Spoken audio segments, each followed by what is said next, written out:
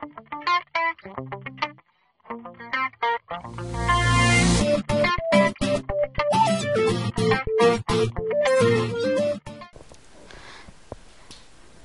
video is about the division law of indices. According to the division law of indices, if you have the same variable with different powers and if it is divided, then it becomes a to the power of m minus n. Therefore, which is a to the power of m divided by a to the power of n. You can see that both of them are the same variables, and when they are raised to different powers, it is equal to a to the power of m minus n. That is m, which is the power of the numerator, minus the power of the denominator. Now looking at example 1, you have y to the power of 6 divided by y to the power of 4. Now applying the division law of indices, you have y to the power of 6 minus 4, because 6 is the power of the numerator and 4 is the power of the denominator. So you take away the power of the denominator from the power of the numerator, provided that the variables are the same. So which is equal to y to the power of 2. Moving on to the next example, we can see that it is y to the power of minus 9 divided by y to the power of minus 5.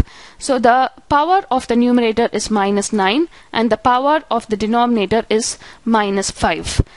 So you can take away the power of the denominator from the power of the numerator.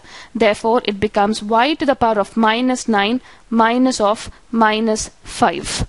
So this is equal to y to the power of minus 9. Minus times minus is plus 5, which is equal to y to the power of minus 4. This is example 2.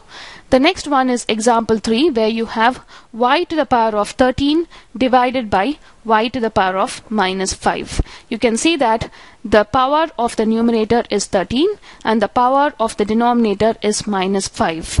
To simplify this, you will apply the division law of indices, according to which you take away the power of the denominator from the power of the numerator.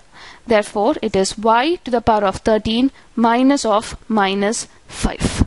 Therefore, it is equal to y to the power of 13 minus times minus is plus 5, which is equal to y to the power of 18, which is the simplified version of y to the power of 13 divided by y to the power of minus 5, and y to the power of minus 4, which is equal to y to the power of minus 9 divided by y to the power of minus 5, and y squared is equal to y to the power of 6 divided by y to the power of 4, and all these answers were simplified using the division or law of indices, which is a to the power of m divided by a to the power of n is equal to a to the power of m minus n.